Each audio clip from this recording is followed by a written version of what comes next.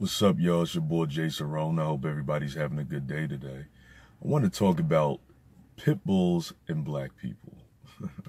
So first, we'll start with pit bulls.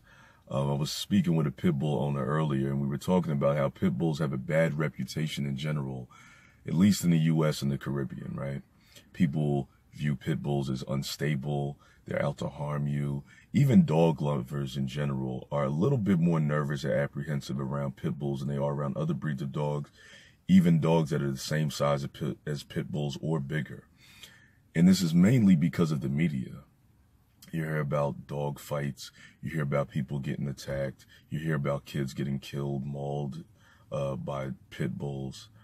But if you really think about it, most of these things, in the way these dogs, any dogs, including pit bulls, act is based on their environment when they're coming up, their diet, the amount of exercise they get, how they're treated, right?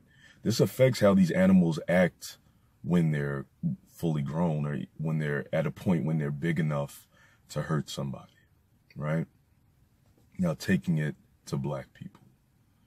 I feel like there's a correlation between how black people are, especially black men, are treated in this country, in the Caribbean, and how pit bulls are treated, because we're viewed and treated very similarly. People view it like we're always out to hurt you. They're more scared of us than they are of somebody the same size of a different ethnicity. They view you as unstable and crazy, right? They're more likely to put you down if you do something wrong, right? So, and maybe that's why black people and black men in general have an affinity for pit bulls. The way we act is also based on our environment, how we're raised, how we're treated, our diet, the amount of exercise we get. So I'm not saying black people are like pit bulls, but what are your thoughts?